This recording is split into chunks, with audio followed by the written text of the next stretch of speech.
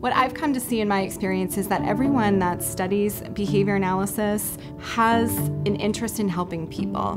Whether it's children with autism or people who are interested in working with adults, all of us engage in behavior, so all of us have something that the science of behavior analysis can really help. And those students that study that, I find, are most often those that really want to make a difference.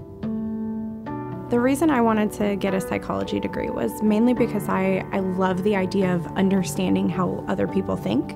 I figured out that I wanted to use that degree to help the deaf community. A lot of times people who are deaf and can't communicate, it kind of has parallels to children who are autistic. Using applied behavior analysis, I'll be able to help not only children with autism, but also children who are deaf.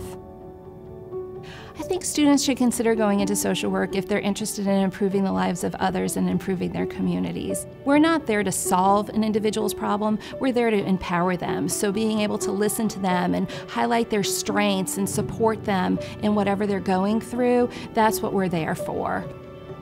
At its core, social work is about developing people to be the best version of themselves. So having a child of my own now, and a child who is 4 years old, and having the opportunity to work with school social workers through internships, it's really gotten me thinking of, what can I do in my future career to help make the school district better for my daughter? Teaching in this day and age is very diverse and requires a lot on the part of teachers. We teach teachers how to teach, but also give them ideas of ways that they can be creative and make learning interesting for students.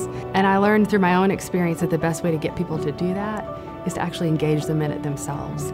Teachers are important in the fact that they can help children feel safe and comfortable in their environments while also giving them the content that they need. Over the past 3 years, the most rewarding part has been just making the connections with my students and their families and just seeing them succeed and seeing them rise up to the challenge. Honestly, the beginning of the year to the end of the year is such a huge difference, and just to see all of that growth is the most rewarding thing. We have small class sizes here. You get really great individualized attention from professors who know your name, who put a genuine interest and care and concern into your development.